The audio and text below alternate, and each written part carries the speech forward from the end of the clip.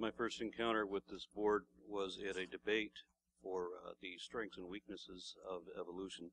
I've attached a summary of my rebuttal of those alleged weaknesses.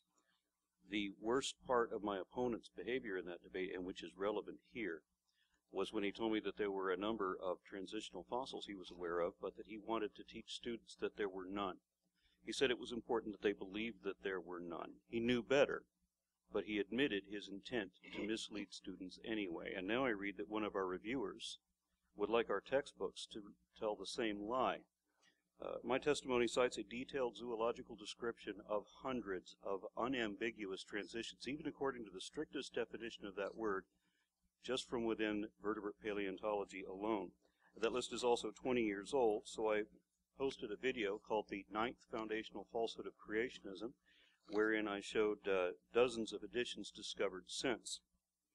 The 15th episode of that series explains what a scientific theory is, and one should be educated in that before advising others on how to be educated on it.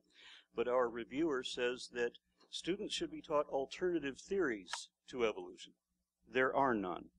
Evolution is the only explanation of biodiversity with either evidentiary support or measurable accuracy, while intelligent design creationism meets exactly none of the criteria required of a scientific theory.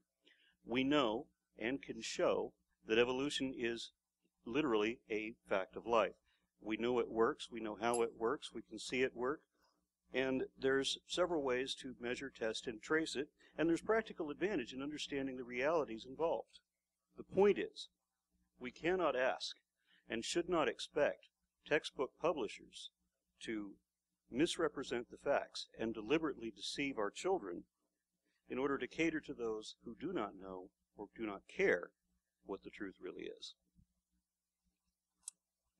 Thank you.